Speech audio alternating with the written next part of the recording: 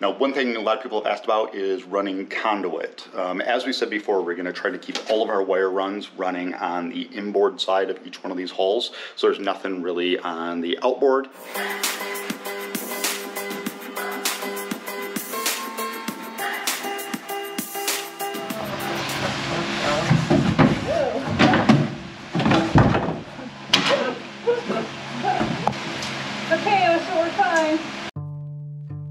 After 8 years of the nomadic life, involving crossing oceans in a 34-foot Sabre, refitting an aluminum boat, and then taking that to the Arctic Circle, we're back at it again with a brand new build.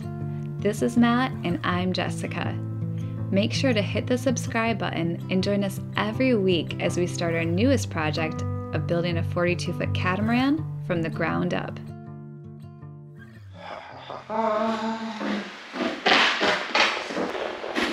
Making a new floor for the nap desk. Trying to get this set up right. Eventually, it needs to be flush with this floor, so it looks like it's just a continuation along there. What I'm going to do is try to trace this from the underside. So instead of being just a flat or a straight edge, there's a curve to it, and a curve here. And I want to make sure that I'm able to follow that to make sure I have a nice little ramp of transition there. So we've got a new Sharpie in here. Not a lot of space. Next one.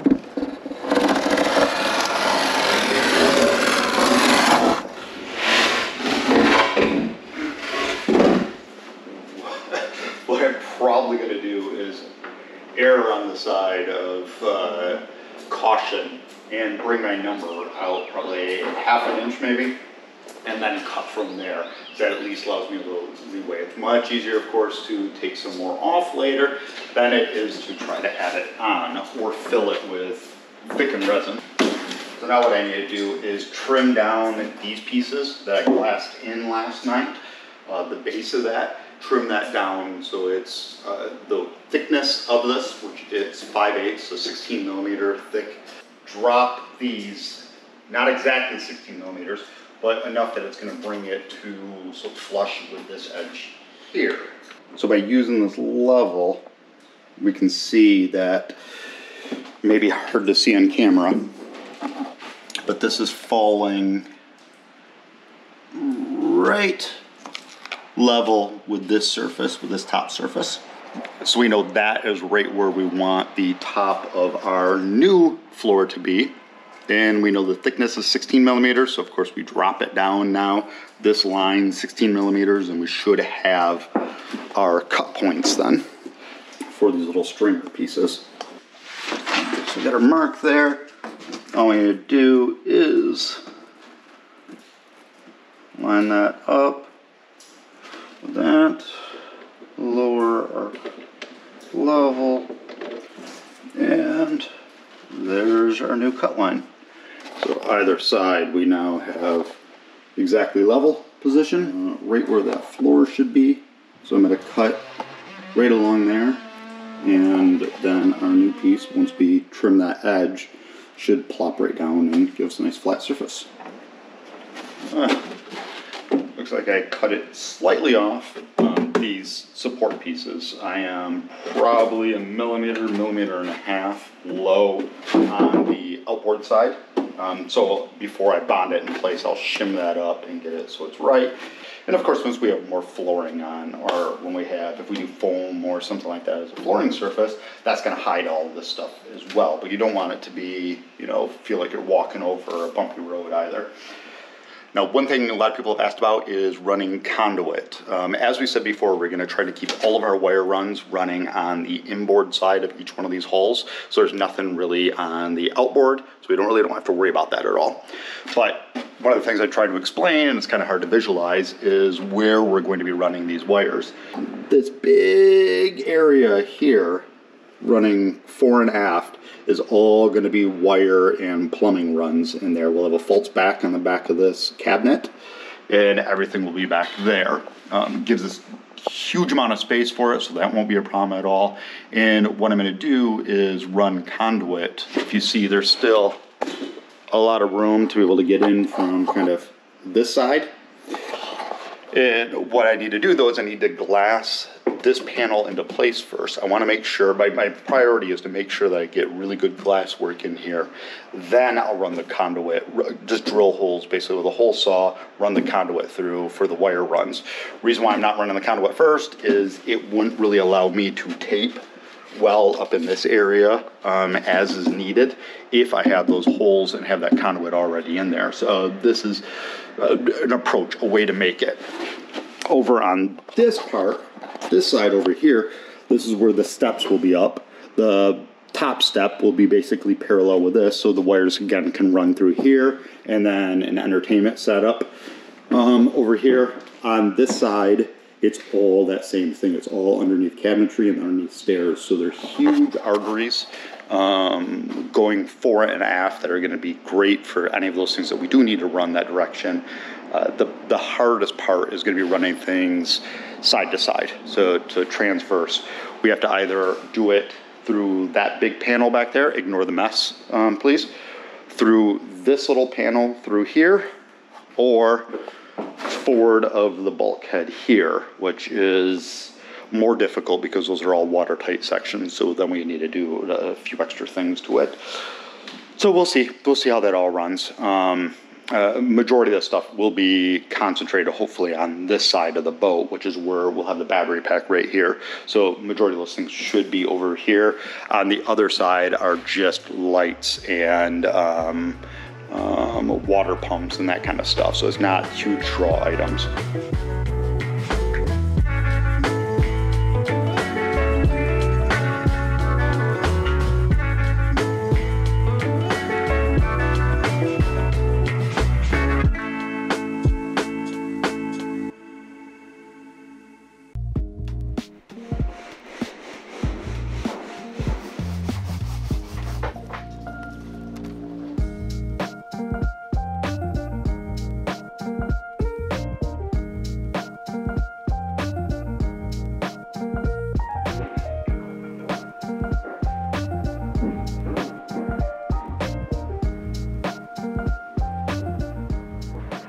I will admit it has been quite some time since you've seen me working up here in the forward bunk. Last we left off, I think I was like just starting to add some coats to bulkheads 4 and 5 and sand them off. And two of the reasons that I haven't really picked up the camera in a couple of weeks is because one, it's pretty repetitious work. All I do is I add a little bit of fairing compound, wait for it to cure, sand it off, add some, take it off.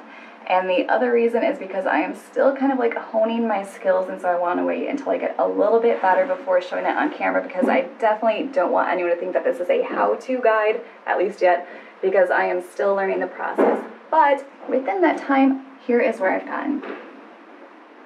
As you can tell on bulkhead 5 here, I am still trying to do a nice transition between where all of our extra fiberglass is that's supporting the opening for the door and coming down, and I haven't really sanded it yet. I've totally lost my focus on this bulkhead and pretty much our supporting bulkhead 4, because I am just about ready for paint to go into these cabinets, and so I really wanted to focus on them. And you can see in here I have gone through and pretty much smoothed out that surface that was an issue before.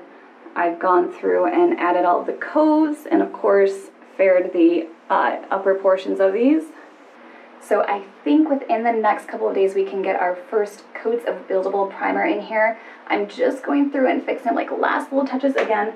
I know these are cabinets and they really shouldn't matter, in fact, at the Max Cruise Yard, to save weight, because again this is a performance catamaran. You want to keep it as light as you can.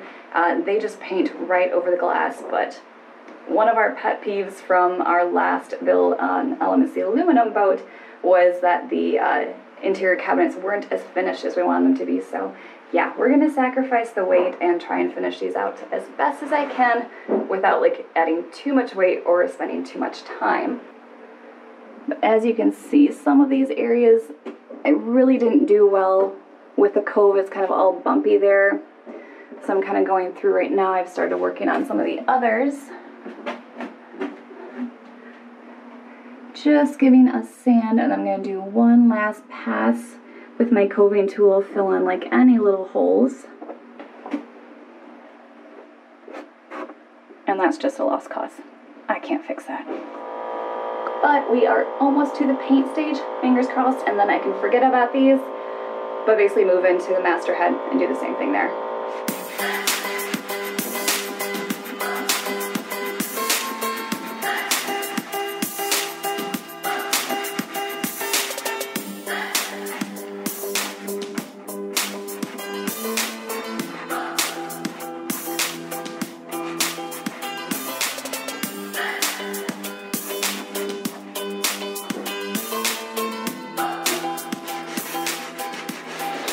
One thing that no catamaran build does is design a boat for the way Jess and I sit, which is very slouchy. And what that means is when we're leaning back, we can't see. Our sight line's really low, so we can't see out any of the windows.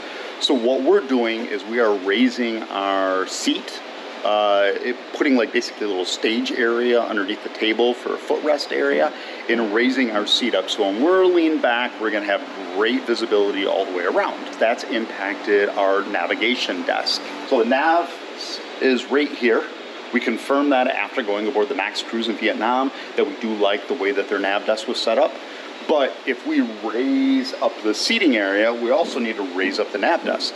What that has done is this whole area, this bench behind us, which is actually from the inside is a hanging closet here. This can now be part of our nav desk. So we can make it a nice big L-shaped setup. Your legs will still go under here, so you'll have that in front of you, but you have this big working space over here. On the production Max Cruise, that's kind of just like a shelf, a storage area. For us, it's going to be an additional desktop area, but this is based on doing a 175 millimeter step.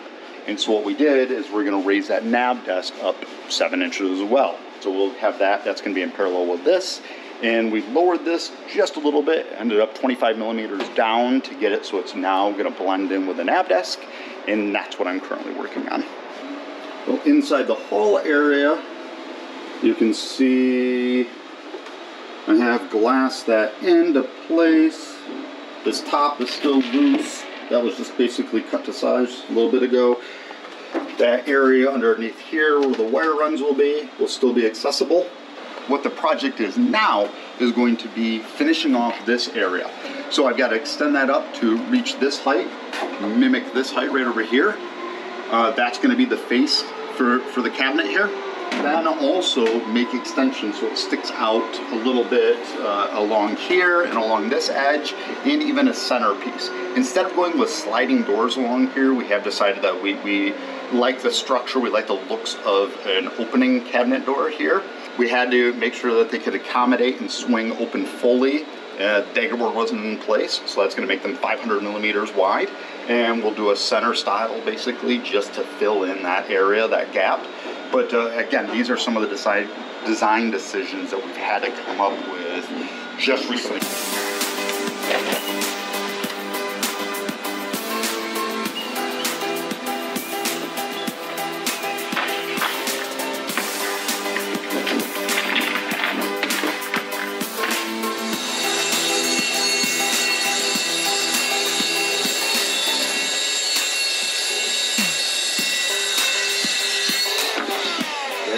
So you can see everything basically is sitting tight in there. I used just a hot glue gun to put these little pieces to hold everything into place. Last night I just quickly bonded this into position here. So now what I can do is go through, knock out all of these little hot glue pieces. This whole section will come out. And I know now that This piece and this piece are on the same plane, so they're flush with each other, as is the top section. So when I glass all this stuff in, I know that in the future, when the doors actually come into place, everything's going to set right.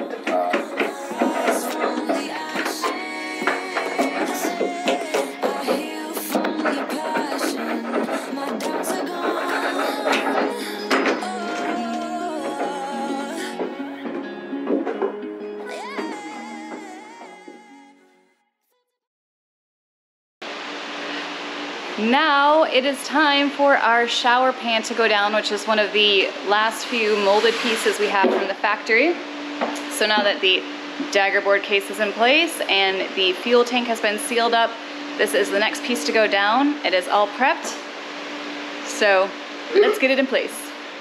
This is one area that we have kind of varied from the original plans. The plans called for the fuel tank to go on this inboard side, from here to basically this part astern. The idea is, in case you were to ever hit anything with the daggerboard case itself, it's on the inboard side of the hull, and it's not going to crack, it's not going to cause any problems. And this is the way that they're building them at the Max Cruise factory, is this way. Problem is that this is a fuel tank that Matt and Jess are building. So the probability that there eventually will be an issue, in case there is high enough that we wanted it to be accessible. If we take this molded shower piece and put it over the top of our fuel tank, it's going to be very difficult to then cut it out later if we need to. So the idea was to get the weight a little bit further forward. So this is forward of the boat. This is midship position, basically middle of the boat. It brought the weight further forward, and it also allowed it that this area right here is, there's going to be stairs leading down, there's going to be a bulkhead here that leads in, but this floor will always be accessible. It's something that we can always get to, so in case there's an issue with that coating that I did on the paint on the inside or anything else, we can cut this area open and gain access to it again. So that was my first idea. The other thing with doing that is it changed location of a few things. Max Cruise is putting the holding tank, they're building the bathroom or the toilet holding tank right in this area. They're putting sea cocks down here to be able to drain that out as needed. Since we are enclosing that and making that a fuel area, we needed to change things around. So what we've done instead is we moved all of this stuff further aft. The holding tank is going to be built into this wall here. The toilet will be sitting right into this area. And from the outside, this area from here is still accessible. So it's something that you can still get through the floor. It's actually a pretty large opening. I'll show you that in a little bit. But we can put the seat cock down here for the toilet drain. We can put the shower sump, that Vita's shower sump setup, which will also act as kind of a bilge pump for this area as well. That will be down in this area. These things are all very accessible then. And it's a short run because the shower drain is right here, so that goes into that. The holding tank will be right here, which will feed down into that through hole. It's a direct access to it, and I think for Jess and I, it's going to be the best solution. It's going to allow us the easiest maintenance later on, and quite frankly, just the installation is going to be a lot easier too.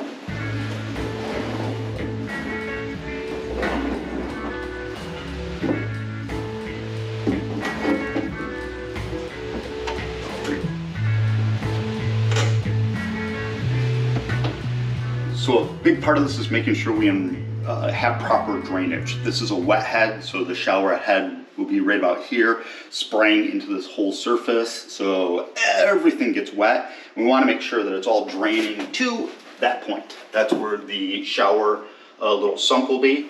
So that's all right. So this will slope down here and out there. Should be sloping down this way. Perfect. Slopes there and there. So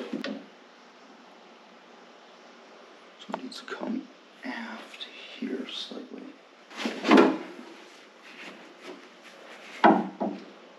And less slightly.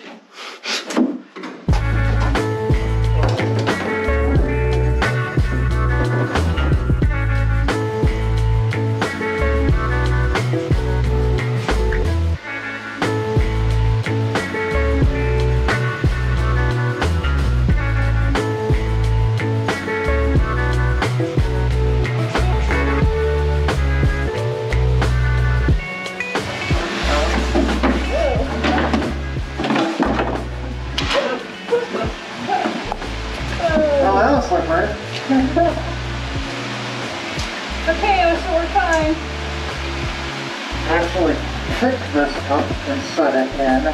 Don't let it slide down there because otherwise it's going to take off all of it. Yep. Good job. Where's my wedge at? Oh no, did it fall? Did it fall underneath or anything?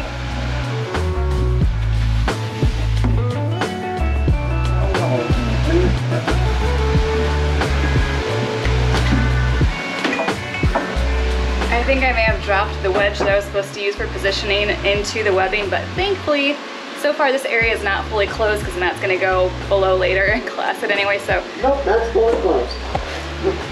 Oopsie. Yeah, that area is inaccessible. Okay, so now we may potentially forever have A wedge in there. one of these bouncing around. Oh, I just got so excited.